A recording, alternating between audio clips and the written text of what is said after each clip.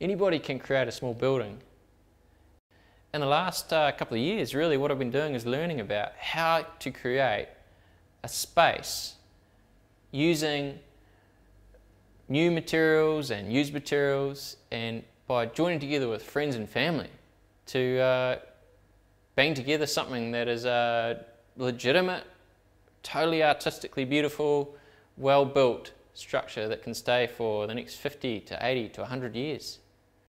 The purpose of this really is to let something that's inside of all of us, this creativeness, this idea, this dream that we all have, come out. And so my personal journey has been to create an artistic space that I can use to do art and to develop ideas.